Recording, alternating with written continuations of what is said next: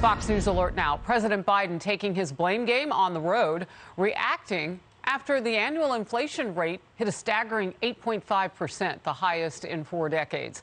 Gasoline, electricity, used cars. Try to get a car right now. Food, housing, all costing Americans more and more of their hard-earned cash.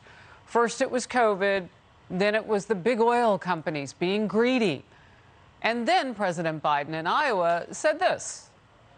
Putin's invasion of Ukraine has driven up gas prices and food prices all over the world. I'm doing everything within my power by executive orders to bring down the price and address the Putin price hike.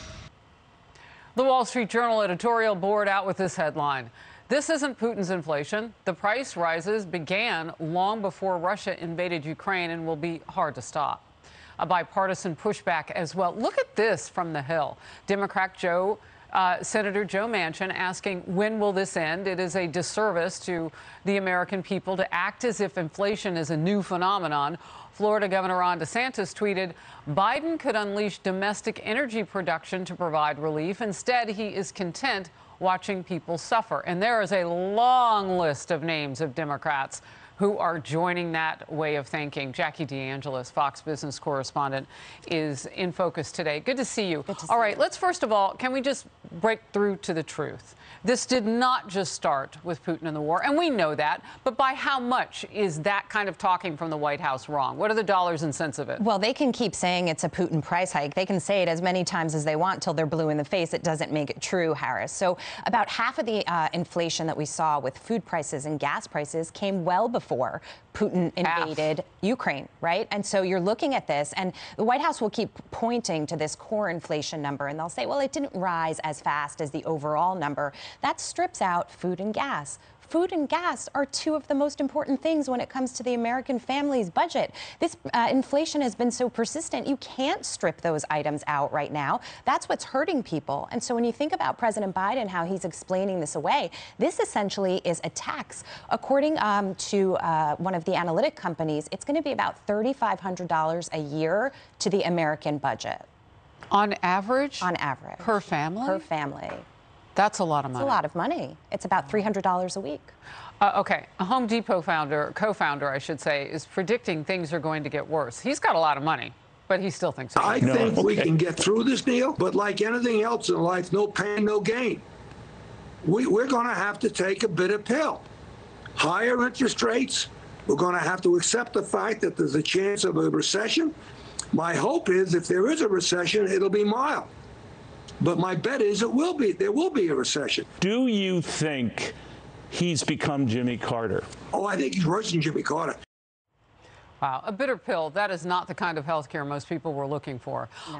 And when you see somebody who obviously, as he says, can weather the storm, but is predicting something so dire, what do you say? I say there's going to be a lot of Americans out there who they came out of the pandemic, they had saved some money, they took inflation on the chin, right? They wanted to be out, have experiences, travel with their families, and of course they're going to continue to put food on the table and fill their car with gas to get from point A to point B. But there is going to be a tipping point, right, where people just can't do it anymore. Maybe it's sometime this summer when gas prices reach their highest point seasonally, right? We haven't seen that yet. So wait a minute. Let me just cut in for a second.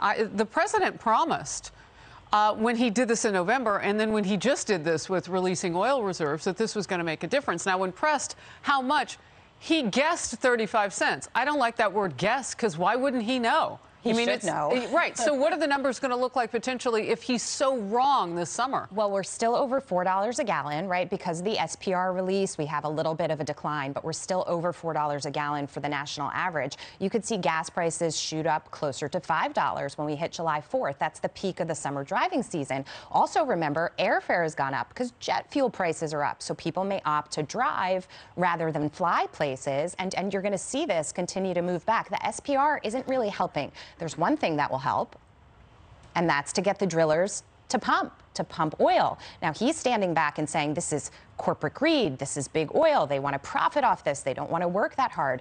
That's not true.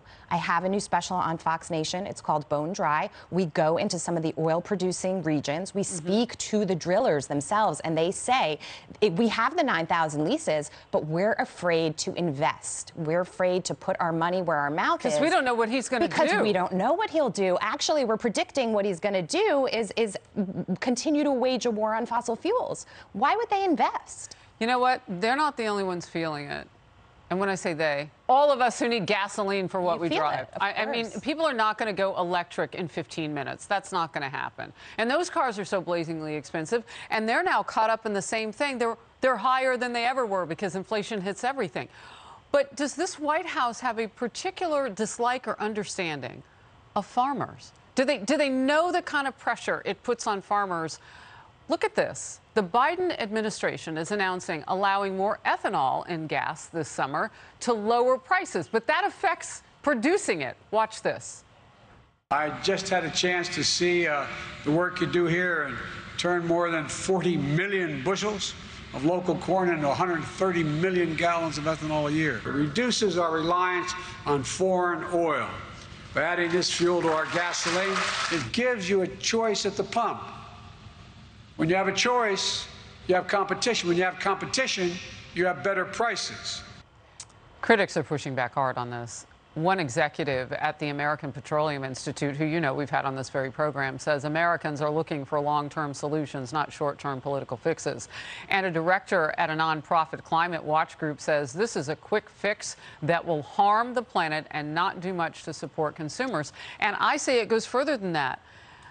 Jackie, what happens to the farmers if they're not subsidized? They're going to have to put crop down to do more with corn. They're going to have to do more. Are they going to make more money? They're not going to make more money. It's going to make things tougher on them. Inflation is going to get worse for consumers on the food end because you're using corn to try to help the problem that you have with gas. What this administration could do is not only subsidize the farmers, but you really want to get the drillers to drill. Why don't you subsidize them too? Why don't you incentivize them? Why don't you say we're going to pull back from this very harsh green policy that we originally laid out? It's not working right now. Own up to it, admit it, try to fix the situation. Instead, let's ask Iran and let's ask Venezuela for oil. Real quickly, Bone Dry, your special coming up on Fox Nation. Do you look at how we're now depending on Venezuela, the dirtiest producer of oil, and others who are dirty producers? How in the world is that a Green New Deal for his party? It's horrible.